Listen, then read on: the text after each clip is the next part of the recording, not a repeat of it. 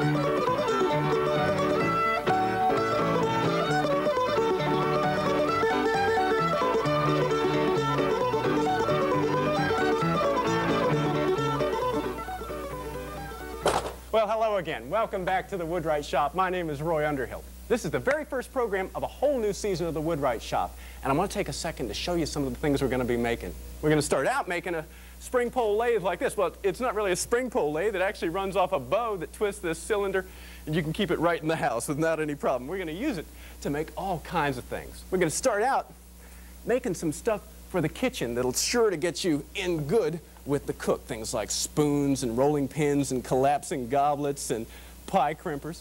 We're also going to use the lathe to make this fine little pilgrim chair out of one piece of oak firewood. We're going to take care of your tool problem. We're going to make you a nice tool chest out of poplar with lots of dovetails. And later on, we're going to learn how to make a whole new kind of seat, a rush seat here, like this one, that actually uses cattails to make the bottom of the chair. And to get the cattails, well, we're going to make us a little cypress rowboat and take it out to sea. We're going to learn how to put up a whole new blacksmith shop up at Williamsburg. We'll learn all kinds of carving, so lots to do, but where do you begin? Well, if you've been interested in traditional woodworking, there is one place from which much of our knowledge springs. It's really the Rosetta Stone of woodworking, and that's the place we're going to go right now.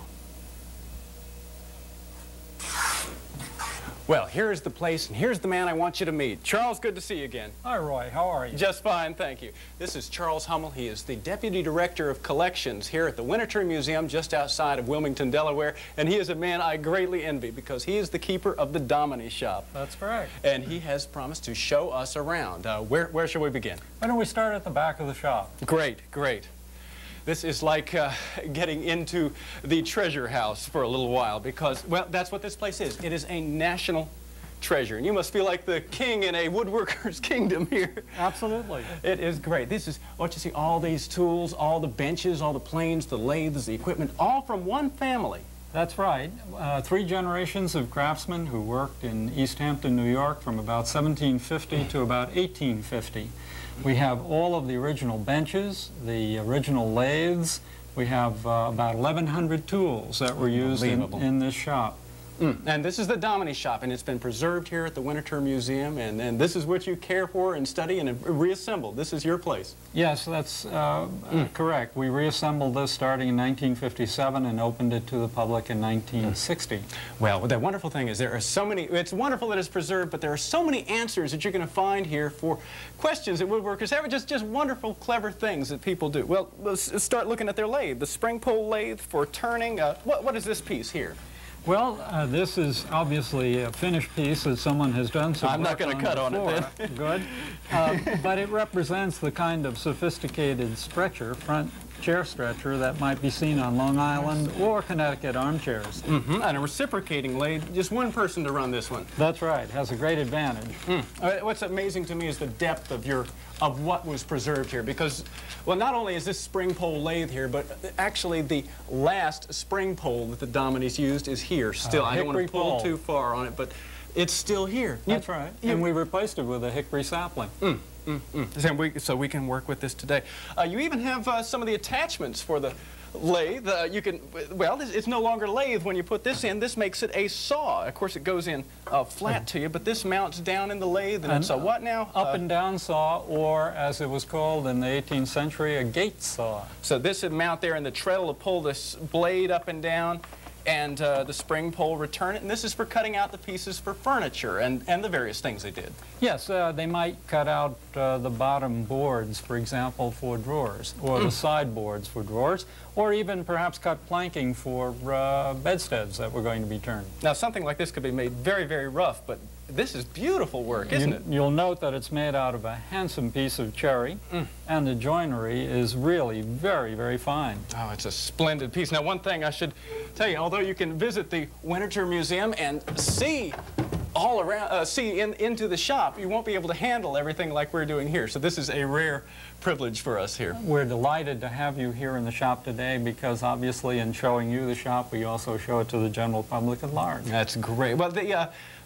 depth of your collection, but not the tools, you have the records that they have, you even have some of the patterns, don't you, that was left by them? We have products and we have patterns, and because we had some of the patterns survive, they're really very rare to have templates. All cabinet makers used them in the 18th century and early 19th century, but they almost never survived. But there was a nice group of them that survived in the Dominy shop, and maybe you'd like to look at a few of them. We have some over here on this bench. But y'all realize this is really miraculous for 3 generations of craftsmen, all their tools, their patterns, their records, everything. Well, you've even got the patterns hanging from the ceiling up here. Yes, we have some overhead. You just pulled down a large pattern for a slat. A slat, they made chairs, of course. That's right, and here's a slat pattern for one of the smaller slats. They'd be graduated so that you could have a large one at the top and gradually getting bigger toward the bottom of the chair. Now, this must be an arm, is that correct? Yeah, that's a pattern for an armrest, for a rocking armchair, or just a straight armchair. And what would this be? And that's, of course, a splat for a side chair, or perhaps an armchair, a vase-shaped Queen Anne style splat. So these are the patterns, the templates that they would use to lay out. Well, here we've got one. This is a cabriole leg template. And it's got here's the leg that they made. Here's one of the unfinished legs in process. It had already been shaped using this pattern or template. And, of course, these made the tripod bases for candle stands or tea tables. Oh, that's splendid. Well, this is like, this must have been like King Tutankhamun's tomb getting in there. What an incredible find. It was, because with the completeness of the collection, we have a fine record of the state of Western technology in the 18th century and early 19th century. And we also have a very complete idea of what most active craftsmen's shops were like who practiced woodworking. Well, and we can learn a lot of very practical things. If you're a chair maker, look at this. This is a splat bending jig. Is that right?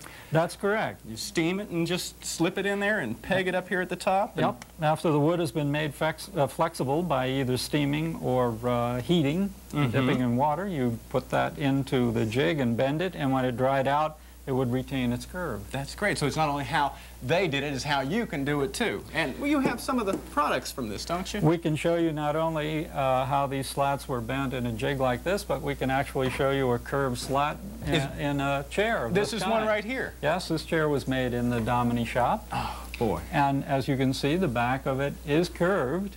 And then the shaping would be done with a bow saw and some other tools as well. I see. And here's some more tools down here. This is a tenon cutter here. A tenon cutter that fits into a bit that fits right into that brace. Goes into the brace. Now, you see this has 2 little cutters right there, and this will cut the tenon on the end of a round.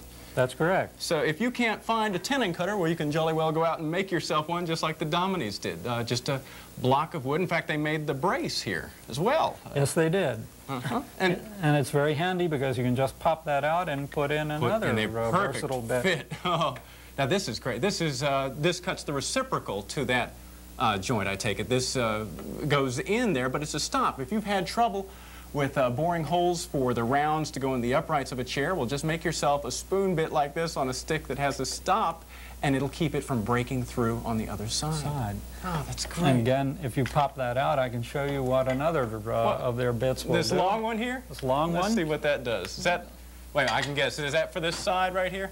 Yeah. If you're making a chair of this type and you want to have a support to run from the stretcher to the armrest or arm support, obviously you want that to be aligned because it runs through the chair frame and also runs into the stretcher.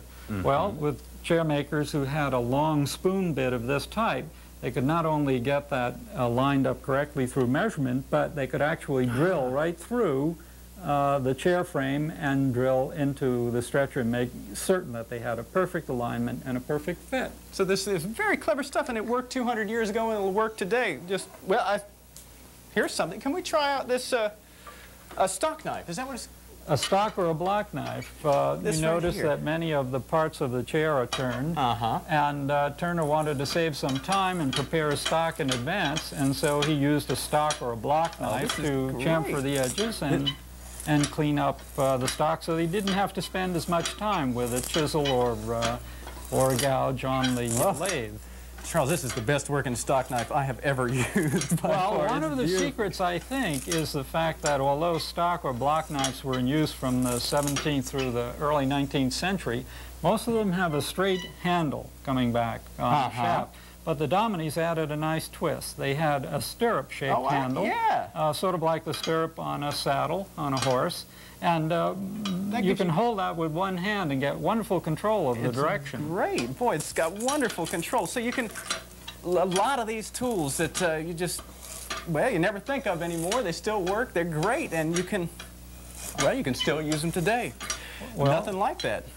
Roy, we'd like to say that we know how every tool in the shop was used, but actually there were a group of mystery tools in the shop. Some of them still haven't been identified because they were used for a special purpose. For a long time, this axe, for example, was unidentified and really puzzled a number of woodworkers. They knew it was early, beautifully hand-wrought. We can tell that it dates about 1725 to 1730 by this shield-shaped mark with a crown over it. And there are lots of guesses about how it might have been used and who might have used it.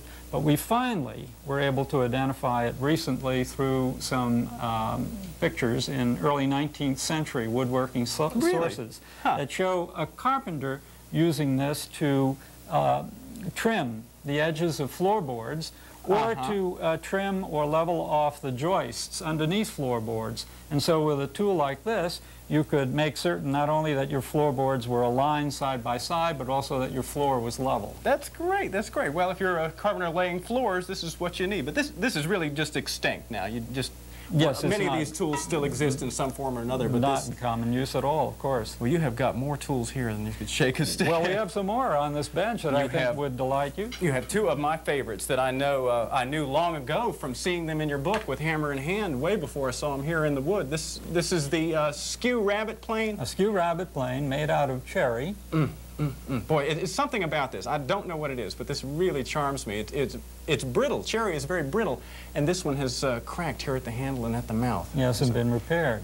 Beautiful piece of work here. Another nice feature of this plane is that the owner's initials are on the front, so we know that Nathaniel Dominy made it, and it's stamped with the date, the year in which he made the plane. As are many of these tools in the collection.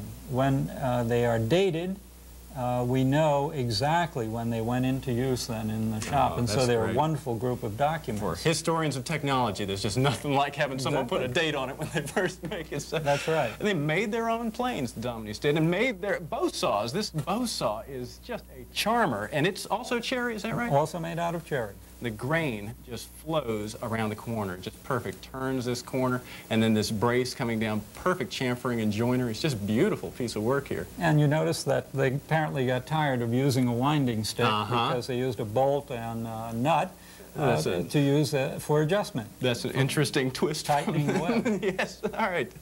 This, the Dominies were out on the tip of Long Island, right? Tip of Long Island, 120 miles from New York City, and so quite isolated, except for transportation by sea. They were surrounded by water, and that might account for the fact that some of their tools are made out of this wonderful material. This is what, whalebone? This is whalebone.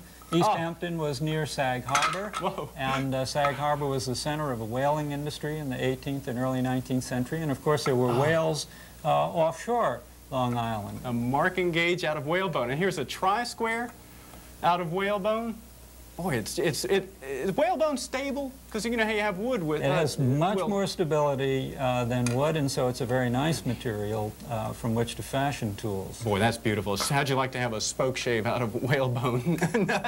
Not something you can do these days, but then it was, the whales must have been quite common. Very important to the community. In fact, so important that every shop, like the Dominys, and every home had a whaling horn. A whaling horn? Yeah, when someone sighted a whale, they would grab their whaling horn in the shop or at home and sound it so that the neighbors would know and sound their horns, and everyone would come running and go into lifeboats I'm sorry, I said lifeboats, I meant whaling boats, in order to go and hunt whales offshore. Is that one right there? Some of the horns have survived in the shop. We've got a couple here. Did they make these, or were these come from the tinsmith? No, these would have been made by local tinsmith in town, but they still work.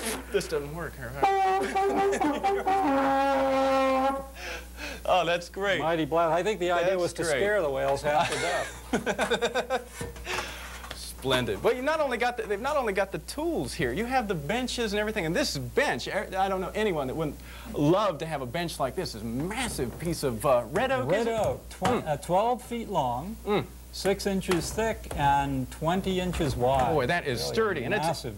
It's rather low. Is it about 29 inches? That's right, but remember, today we're used to power tools and want our benches to be up a little higher. Not me. But to get the shoulder and arm muscle into your work, this height is wonderful. Well, it's a massive piece of wood, but the refinements, this I take it is a sliding tool rest here. This slides along, and the pegs interchangeable for different depth of boards. So for planing on the edge of a board, if it was long, you'd slide it back, and if it was narrow, you'd peg it up higher, and that would relate it to this bench screw up here. So that bench screw vise up here, and you put your boards in, and there you are. Yeah. That's great. This is the oldest of the benches, is it not? This is the oldest of the benches in the shop. Now, oh, well, you have a newer one that really solves some problems for me. I know many people wondered whether in the middle of the 18th century it was possible to fashion a big, heavy screw, such as this kind, for a screw vise. Well, it was, and we can provide the answer by taking a look at a bench that was made probably by Felix Dominy about 1820 or 1830. Well, that's the latest one in the shop, and if we come over here to take a look at it, we can see how they were able to make these large screws and also to thread them. Well, I knew how you made the screws. You use a little screw box like this one right here. This screw box, well, this is for making small clamps right here. That's correct. This is like a die for making wooden threads here. And you can see, I guess we can take this apart, can I not? Yes, surely. Open it up here? Yeah, that cutter should pop right out. Let's see. Well, there's the cutter. You approach the wood from the back side, and as you crank this around, that cutter cuts a spiral thread in the wood. Now, of course, you'd have a much bigger one for a piece like this, yes. For the bench vices, yes. Well, what I could figure, and I had that figured out in my own little way, how to cut the external thread on there, but there was a real mystery I was dealing with. I had a bench like this. How do you cut the thread, the inside thread, into a big, huge piece of oak like this? Well, I'll show you how you normally do it. You use a tap like this. This tap it's just a piece of hickory, and it has a cutting tooth right there. And this big coarse thread right here, you put a metal plate on there. Is that right? Put a metal plate on there and just crank it through. And as this plate draws that cutter forward through the wood in an advancing spiral, it cuts an internal thread. And you just do it several passes and knock the cutter a little deeper each time. But the thing is, you have to have a guide plate on the back here. And I couldn't figure out, well, how do you get the guide plate inside this big block of wood? Well, what you do, of course, I found out when I looked underneath here last time I was here, was you cut a big slot here and then cut a small slot, and that's where that kind of circular piece of metal that fits into those coarse wooden grooves goes in there, and then only this part is threaded, and so it's pulled through there and cuts that thread. And that really solved a problem that I was dealing with. And there's another trick on this little bench. This, if you look right under here, there is a slowly sliding out little grease cup here. And this is, what would they use this for? Well, the grease cup could be used to lubricate soles of planes. It might be used to lubricate your lathe, the arbors or puppets on a lathe. Saws and plane bottoms and auger bits. So it's great. What a wonderful setup. Now you have something else I know that's real clever. Well, there are some marvelous tools in this collection that shed light on how certain types of objects were made by cabinet makers, for example. We mentioned that the Dominies made a number of candle stands and tea tables, and of course they had to cut large circles for the tops of those pieces. They were also clock makers, and so they had to make the pattern or shape for a clock dial and also for the hoods of their clocks. And they used this machine. This is, you know, how you can trace a circle with just a compass, but to do an oval, you need a thing like this, and this is called a what? An oval tracing machine? Encyclopedias of the 18th century, that's called an oval tracing machine. And it's a mechanical engine to generate a real-world counterpart of a mathematical abstraction, I guess, but it works. Yes, it works very well. It's beautiful. In fact, it can be programmed to make any size circle or ellipse that you'd like by adjusting these wedges and moving these blocks along the shaft. You can get the desired size circle or ellipse. You can make a hard disk, I guess, the tabletop. And I see one right behind me. Is this one that, this is a Dominy piece right here? This is a Dominy piece. It was made in the shop and made for Nathaniel Dominy V in 1796. Oh, so he made it for himself? He made it for himself, and that may account for the fact that it's made out of mahogany rather than cherry, which was most popular cabinet-making wood for most of his customers, cherry. But he liked mahogany? He liked mahogany. He's a mahogany man. Well, you can see the cabriole leg down here. That's from one of the patterns or a similar pattern? One of the patterns that have survived was used to fashion these legs. And the column turned on the lathes here. Let's see if I can... There's a catch under here, is there not? Yes, there is. I got the catch. There we are. Tilt-top tea table. Whoa! Excellent, excellent. Look at that. Now this, how long would it take to make something like this here in this shop? Because the records are so complete, we have their account books for many, many years.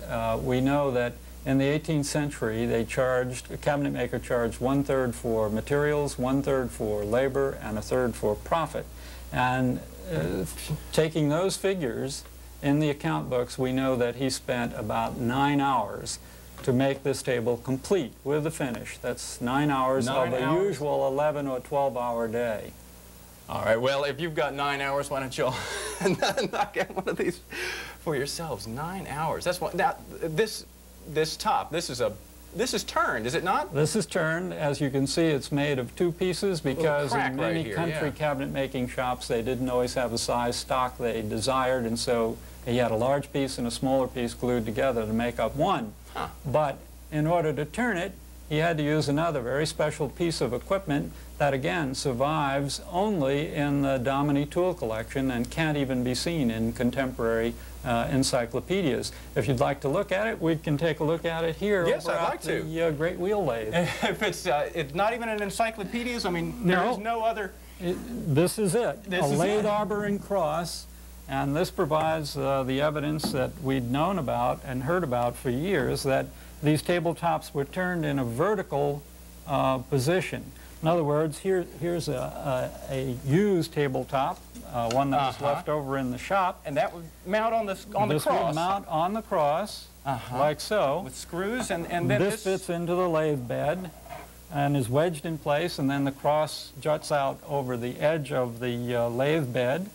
And the pulley is attached to the great wheel with a rope. That is splendid. Well, that's how you can turn your tabletops, an arbor and cross. An arbor and cross.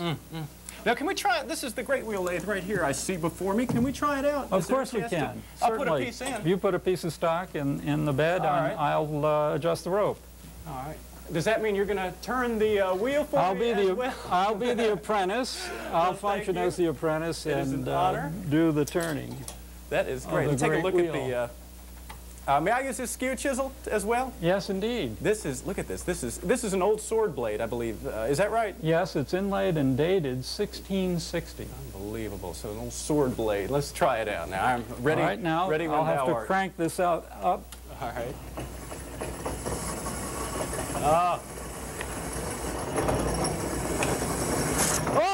No, hold it. Hold it. Oh my, this is, A little everything's accident going on the fine. wood. Now, Yeah. you see, that was the value of having an apprentice turn the wheel, because he could watch the master Yeah. at work, and when the master made mistakes, and they did make mistakes in the 18th century. well, I think I just made one in the 20th. The apprentice would learn from it. Well, this is not the only lathe here in the shop. You have others as well, or actually in the other shop. We have a number of metalworking lathes, because they were clockmakers and also repaired all kinds of metalwork, and so they have metalworking lathes in the clock shop. Would I'd you love like to see take a them. look Yes, at them? please. Okay, fine. Why don't you follow me? All right, will do.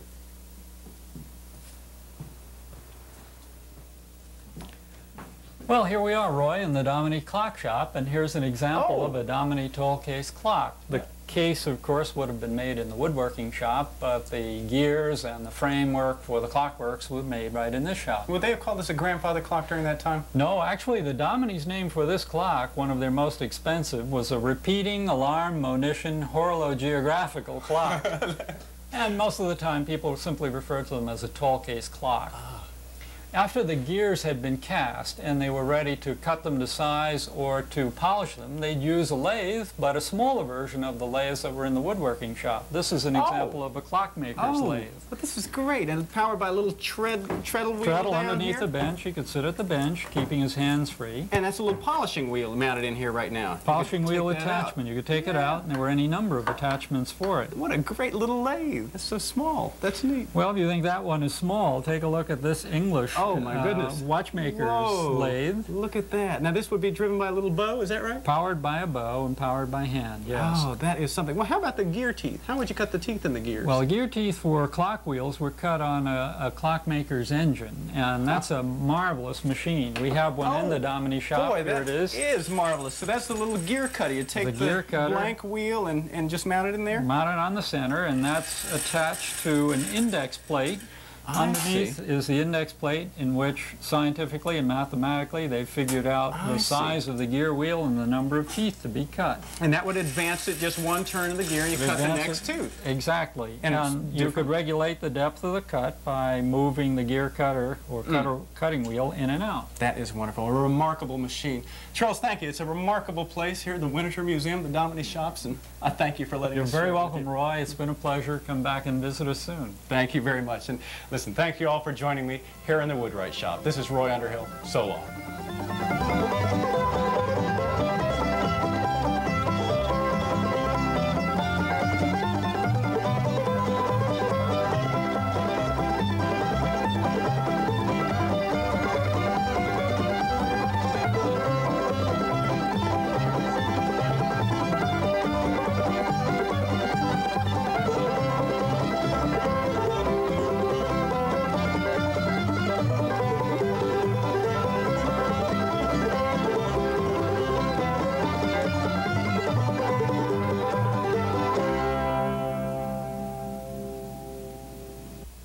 The Woodwrights Shop is made possible in part by grants from State Farm Insurance Companies. Like a good neighbor, State Farm is there. By the Cooper Group, manufacturers of hand tools.